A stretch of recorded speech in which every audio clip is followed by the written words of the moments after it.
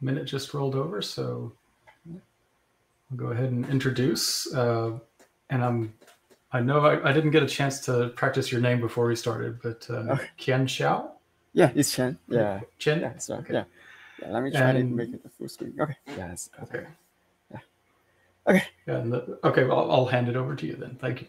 Okay. Yeah, I'll get started. So, thanks everyone for joining. Good morning, good afternoon, good evening. So after we have heard many hardcore topics, let's discuss something more relaxing. So today I'm gonna discuss about the KubeVirt performance visualizations at Nvidia. So first, some background informations. So KubeVirt is the core component in NVIDIA's cloud platform stack. Basically, we use KubeVirt to provide a VM resource to cloud gaming service. So when we use KubeVirt, we found an issue that is we are lack of visualizations. This make it very hard to debug and triage issues. So usually when we have a problem, we can you only use command line tools like kubectls to get the info. This is usually inefficient and not intuitive.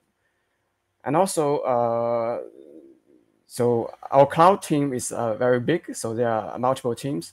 There are cloud service team, and there are validation team, and there are SRE teams. So for the external customers, they are usually very find it very difficult to understand how the KubeVirt works and how our platform side works.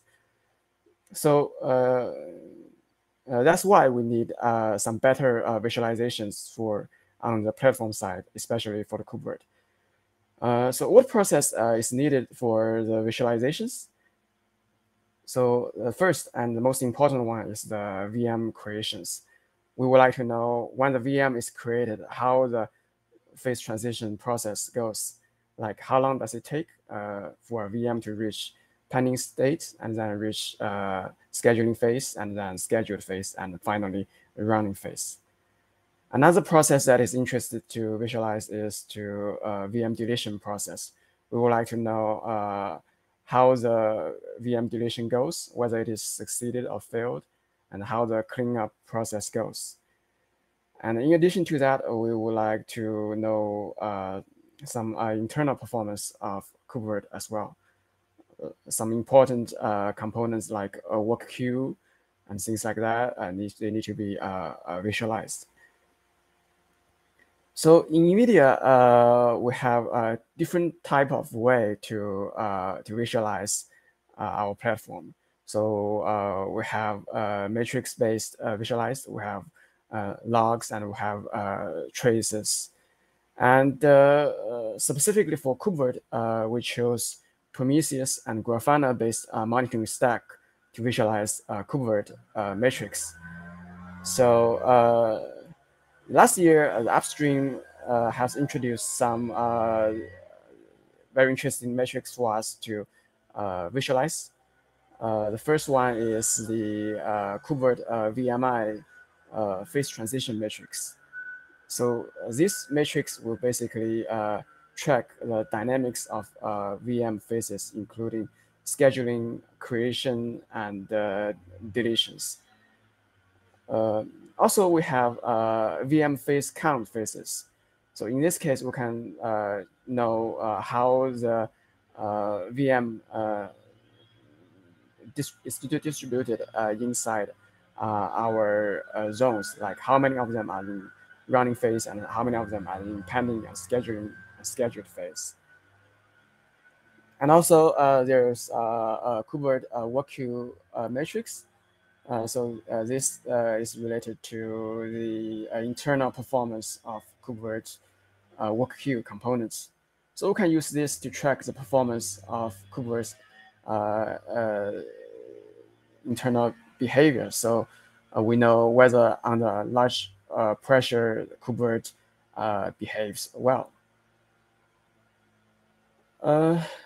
So in order to visualize the above matrix, we develop a dashboard. So this is the overview of the KubeVirt performance dashboard. So we put everything inside a single dashboard. So all the info is contained in this dashboard, so we can make it compact and intuitive. So the overall layout is like initially the lower the panel, the more detail it contains.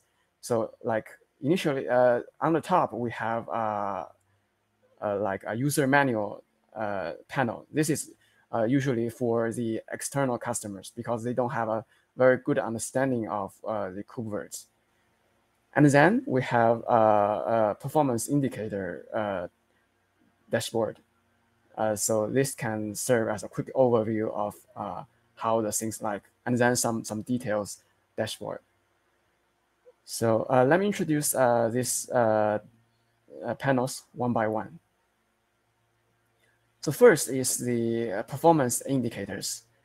So usually there are many external customers for our dashboard.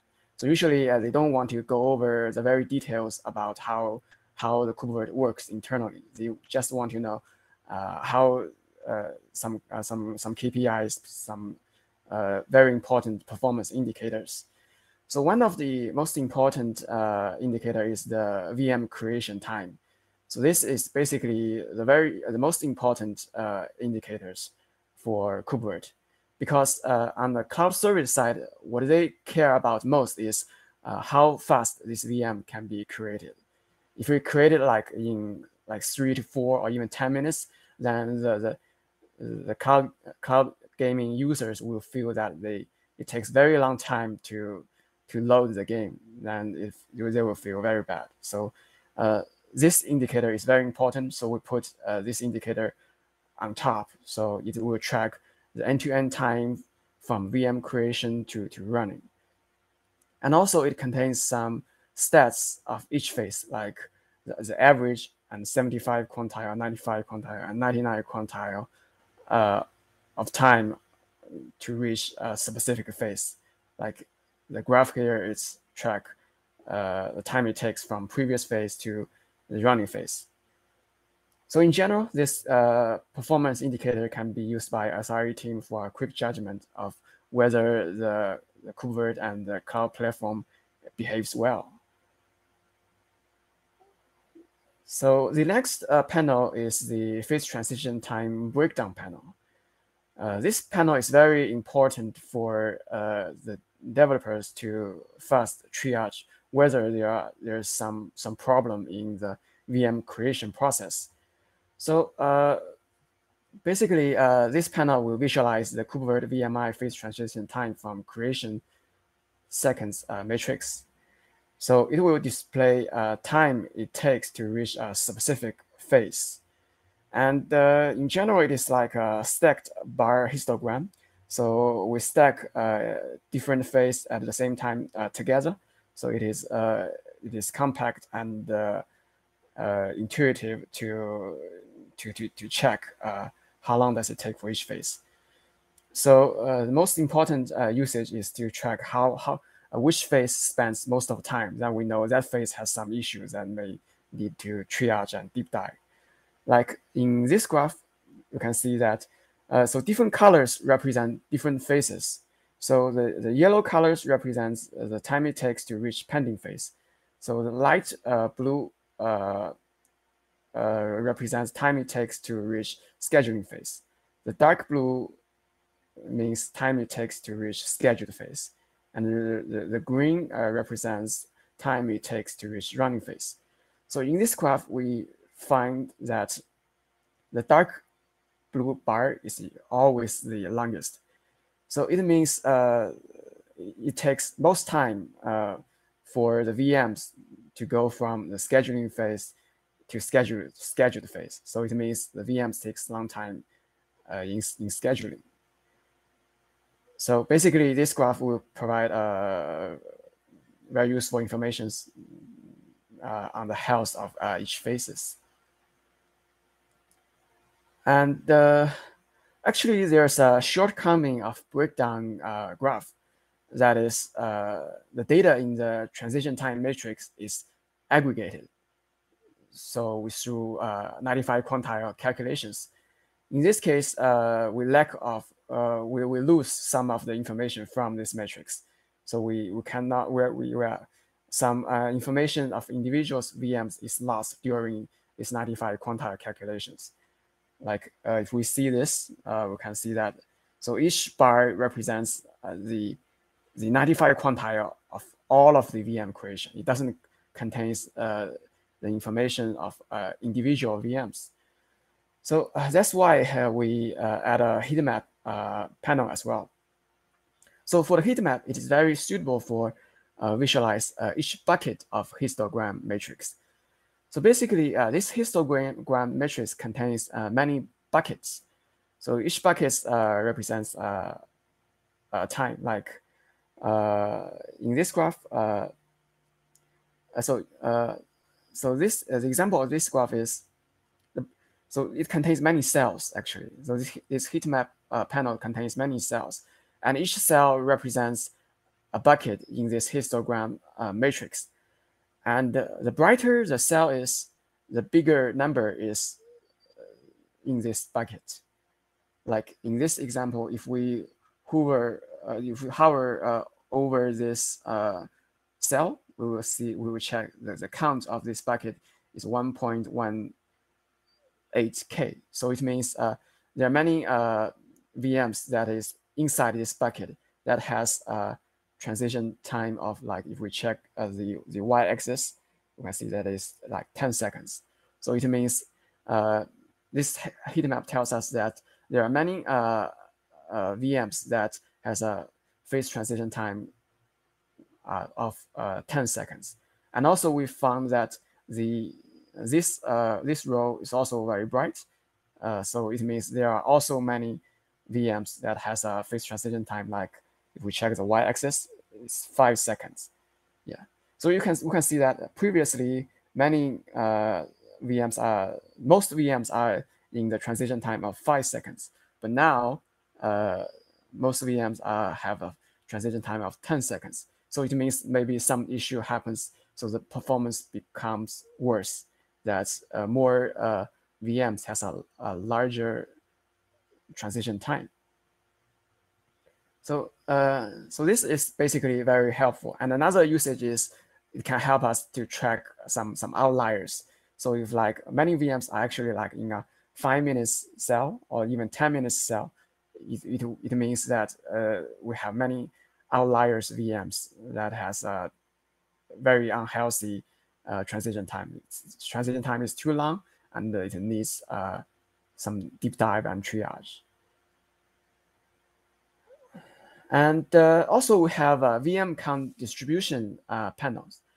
So usually one of the very important indicator is that how the VMs goes for each phase, like how many VMs are in running phase and how many VMs are in scheduled phase and how many VMs are in scheduling phase and pending phase.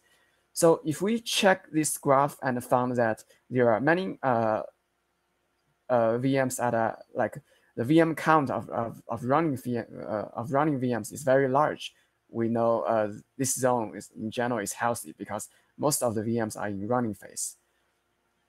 So if in some conditions that we found that the running VMs drops a lot and the failed VMs or the pending VMs, the count of them increases a lot, we know the zone may be in an unhealthy state. So the SRE team, we know this zone is not healthy, so they may take the zone offline for a quick maintenance or a deep dive and triage. And also we have a total succeed and failed VMs. So this can actually help us to see how the health of zone goes through the times. So if we found that the failed VMs keeps increasing very fast, then it means the VMs may be not healthy and may need maintenance or something like that.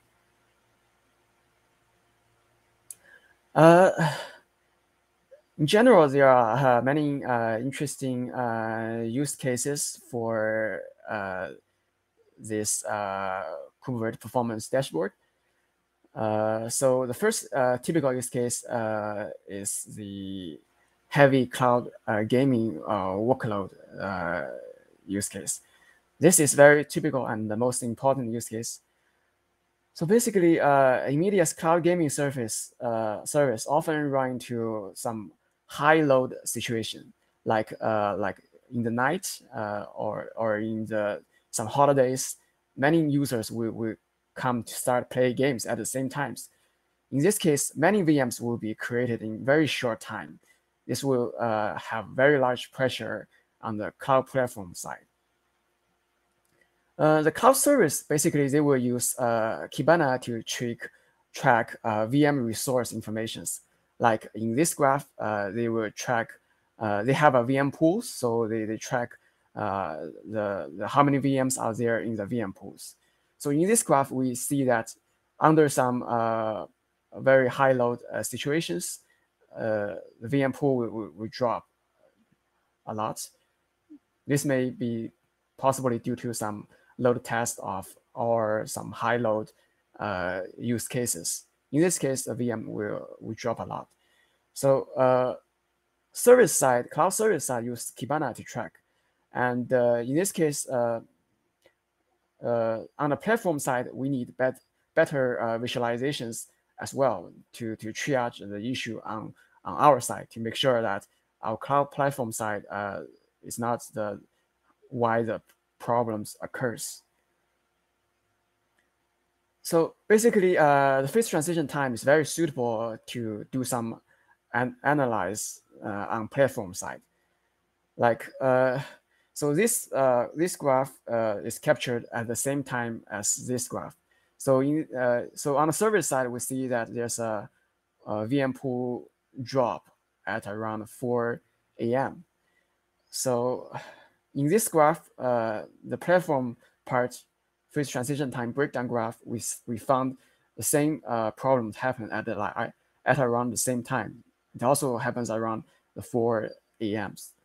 We found that the light blue bar increases very fast, and also we see that the count of running VMs decrease a lot. So this is inconsistent with the service side graph. So what this graph tells us? So since the scheduling bar is very long, so it means it takes spend most time to reach scheduling phase. So in Kubernetes, if a VMI spend long time to reach scheduling phase, it means usually it is keep in the pending phase. So usually it is probably due to the lack of system resources, like lack of GPUs or lack of memories that cause this.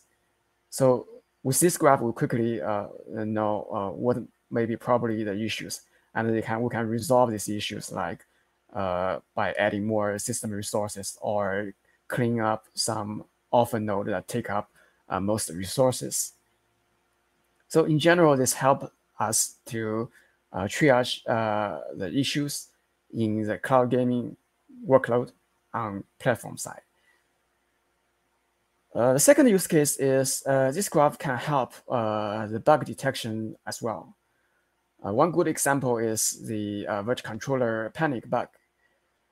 So so we found that whenever there's a large VM deletion operations, it may cause a Virt controller to panic. So whenever the Virt controller is panic, it cannot expose any matrix. So on the graph, we will see that the graph is interrupted because the Virt controller is panic and cannot expose any matrix. So with this graph, it is very easy for us to detect some situations like the Virt controller panic. And we also know why it is panic. And if we check the log, we can find why it is panic.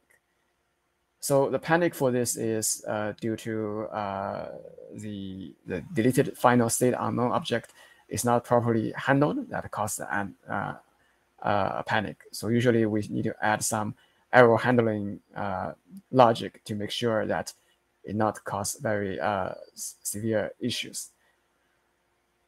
Some details can be found as this GitHub issue.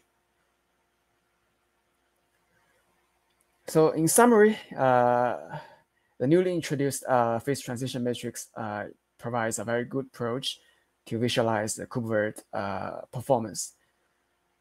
It can be used by external customers to quickly overview the behavior of KubeVirt. So they don't need to deep dive into the details or keep asking us about how whether the platform is healthy. It can just use the indicator panel to check whether the zone is healthy. It can also be used by developers to detect hidden bugs, because the KubeVirt, the Grafana dashboard is in real time. It's very suitable to check when the problem happens, when and where the problem happens. And then to further deep dive, they can check the logs on Elasticsearch to deep triage the problem and the issues. So currently, the dashboard is staged in Nvidia's cloud platform production environment, and it helps the visualizations in the heavy cloud gaming workload scenario. Yep, that's my talk today. It is a short one. Yeah, any questions you guys have? Yeah, thank you for your presentation. I really like the case studies you went through there. Yeah, thanks. We do have some questions in the chat. First off, Andre was asking if Nvidia is working on live migration of VMs with GPUs. So when you say live migration, do you mean that we can do a VM restart to or move it to a new data center without like any issues? Is it like that? Yes, I believe so. Something like the SRIOV, where you can take your virtual adapter with you as you migrate from one node to another. Probably at this point we're talking nodes, but possibly clusters as well. Yeah, I think there may be some design and discussion ongoing, but as far as I know, we currently don't have it yet.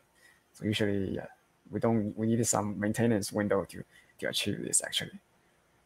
Okay. Yeah. And Andre also asks whether you can monitor the GPU temperature with Prometheus and your plugins.